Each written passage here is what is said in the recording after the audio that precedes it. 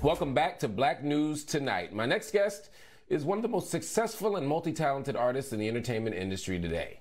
Diallo Riddle is an Emmy and WGA-nominated actor. He's a writer, showrunner, and if that wasn't enough, he's also a dope DJ. The ATL native is one of the creative forces behind the hit sitcom South Side, which has just premiered its second season on HBO Max. Take a look.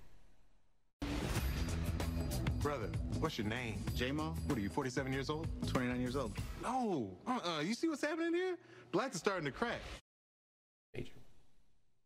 Providing a realistic and diverse portrayal of Chicago's Inglewood area, South Side follows two friends who just graduated from community college. They work together on a rent-to-own business while trying to make their big dreams come true. To talk about the show and much more with me is the man himself, Diallo Riddle. Good to see you, my brother. First of all, congratulations on your brand new, spanking new, fresh second season. Second season, I don't take nothing. I thought you were going to say, I don't take second seasons this fantastic. I thought you were going to say this fantastic child's room that I'm clearly zooming from. You know, I should say that we're in the process. I mean, like, I got the bunk beds. I was like, people are going to be like, is he at Howard University? No, this is my kid's room. And I've been watching the show all night. This has been a spectacular episode, bro. And, you know, to anybody who wants to find out more about Nelson Mandela, listen, they'll get back to the serious stuff. I'm just here to provide a little bit of lightweight commentary about my TV show on HBO Max. So that's what time it is. No, man. Well, look, we do it all on Black News Tonight. We do the serious, we do the light. And if that was that, I knew that wasn't a Howard University bunk bed because it got fresh paint. The bed is stable. Man,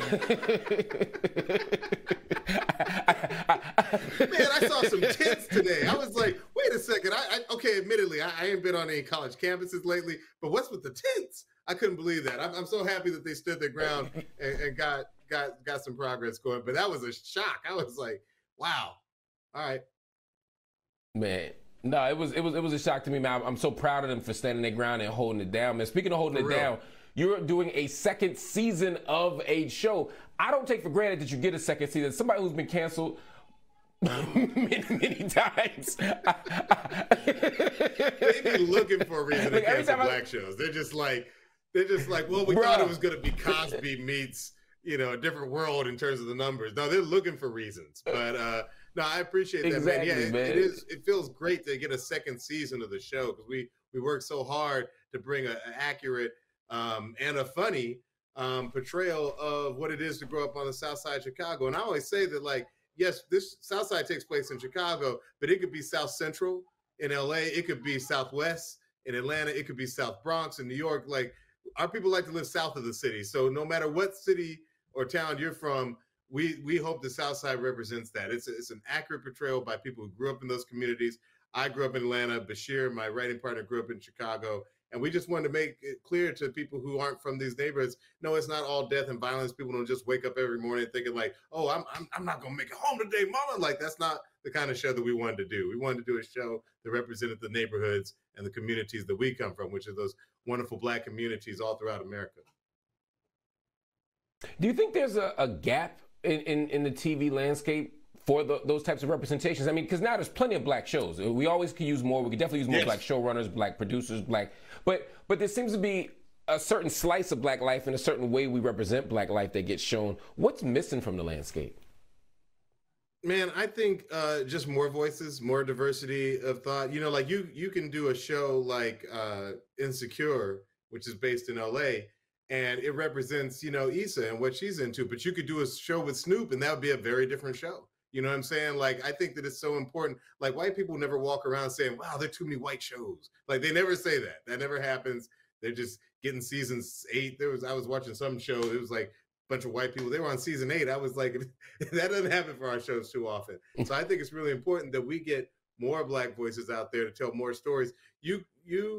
I could do a show about Atlanta. It's not going to be like Real Housewives of Atlanta. It's not even going to be like Donald Glover's show Atlanta. Like, we really have to go all out to make sure that all of our different types of tastes and flavors get out there, because it's not going to be handed to us. We just got to take it. No, that's absolutely true, man. What should we expect from season 2 of South Side? Are there any major changes in the storyline? Any surprises? No, man, I think we just made it bigger. I think we went out of our way to bring in, more parts of the city. So, even though we're still based in the Inglewood neighborhood of the South Side, like we're getting out to Hyde Park, we're getting north to, Lincoln Park. We're investigating what it's like to delve into Chicago politics.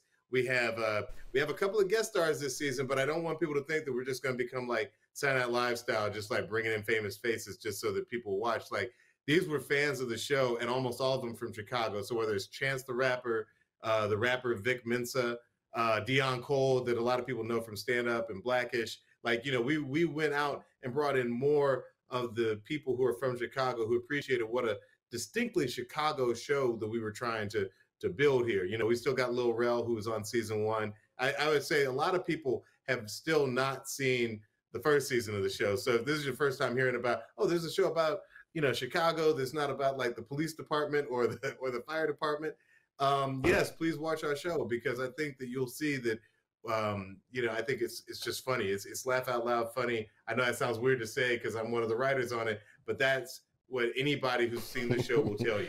I don't think the show has lost a fan. We believe strongly in it.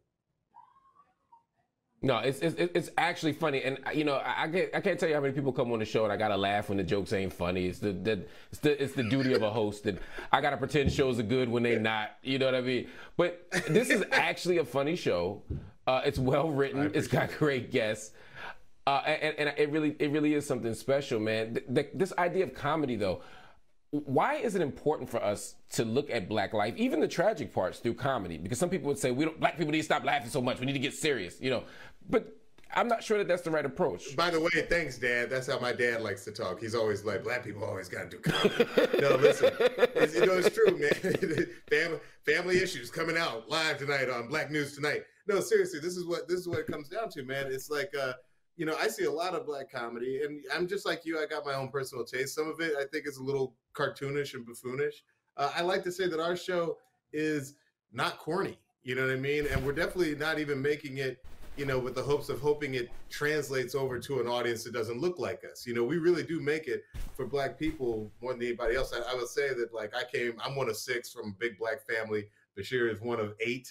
Like, we're used to sitting around that big Black dinner table and, basically having to make jokes just so that, it's like a competition thing. You get a bunch of Black people around the table, we're going to try and see who's the funniest. You know what I'm saying? And like, his father was an imam, and my father was a Black revolutionary in 1960s post-Watts riot, Los Angeles. So everything that we do is always going to have a little bit of that social commentary involved. I think that, again, I'm trying to make my family laugh. We're educated. We want to, I just don't want to see the same buffoonish jokes from like a 1973 episode of What's Happening Now. You know what I'm saying? I'm also not trying to have like death and violence on the TV when I want to laugh. You know what I mean? I think that we're going out of our way to do the show that we would like, and that we think our families would like, and by extension, we think the community will love. Oh, I think you've absolutely done that. You've also created a space for yourselves in the business side of this, because y'all have been in the Hollywood business for a minute. In addition to Southside, you and Bashir Salahuddin, as you said, your co-writer, starred in IFC's Sherman Showcase. You closed a multi-year deal with Warner Brothers TV. Y'all making some big moves. How does that happen? And what kind of creative space is that? I know there's a financial piece of this, but I'm more interested in the creative space that it affords you. I'm not going to tell you any lies right now. It's give or take. You know what I'm saying? Sometimes you will come up with an idea that you absolutely love, and you'll bring it to executives. And unfortunately, most executives are still not Black. Most of them are still white. And you'll find yourself, oh no, I'm translating for them, trying to get them to understand why this is a good idea for a show, instead of them just letting me, do the show that I know our people will appreciate. So I'll put it like this. Netflix gave Kenya Barris a lot of money. Kenya Barris, the creator of Blackish. And a couple of years later, he left that deal. Why? Because he felt like even with his previous successes and the money that was involved, he wasn't creatively allowed to do what he wanted to do. I think it's so important in this day and age that there be more Black executives, and just some white executives who are willing to step out of the way and just be like, I trust that creative. I'm going to let that vision happen, because that's the only way you get the best stuff. That's the only way you're allowed to take the risks necessary to create something that's really worth watching. Because like you said, there are a million shows out there, and there are quite a few Black shows out there right now. But are they all great? I don't think anybody would say that. I think that to create something special, you really have to have the support of a really strong network or a streamer. And that's, starting to get into the whole Netflix versus, IFC of it all. But, I will say one thing about IFC, AMC, and Sherman Showcase, our other TV show, is that I've never really gotten a note on that show. They've basically let us do on Sherman Showcase anything we've ever wanted to do. And that show, just for those of you who haven't seen it, it's basically like if that show 30 Rock, which kind of took place at a show like SNL. Well, what if that what if that show took place at Soul Train or Solid Gold? That's basically Sherman is sort of like this mixture of Don Cornelius and who's the guy who used to represent all the boxers, Don King. Like he's a little bit shady. He's a little bit shady, but he's an interesting character. That's what I'd say. I'd say both of our shows got 100% on Rotten Tomatoes, so I would hope that people check them out. We put a lot of hard work and effort into them.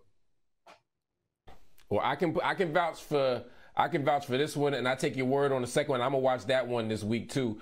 I am really impressed by your talent, your work ethic. I mean, this dude, by the way, he doesn't just run shows and act and direct and all that stuff. He's also an active DJ. You know what I'm saying? Like, the brother has extraordinary talents. He's wide-ranging. I don't know how he does it, but he managed to do it, and he manages to hang out inside of what might actually be a prison cell. I can't prove that it's not. And so we will. Look, my kids used to have their posters up on the wall and stuff. We're in the process of moving to a new house, so the Zoom room is not as cool as it used to be. But I just want to send a shout out to you, bro, because I think this network does such good work. Such a good source of information, and seriously, I'm not just saying that. Sometimes we do these interviews, you have to sit here and watch a news show, and you're like, "What? Where am I?" This one, I was actually learning stuff, and I felt like I was getting to see my people. And you're in Philadelphia, where I think your DA, Larry Krasner, I feel like he's doing some good work. Larry Krasner. There, so yeah, man. Yeah, man. It's a blessing, man. I appreciate the love, man. We support each other. You'll be back on the show soon. Everybody, make sure you check out Diallo's work, all of his work, but especially the show, because you can catch it right now on HBO Max. You can catch up on all the old episodes and the new episodes of Southside.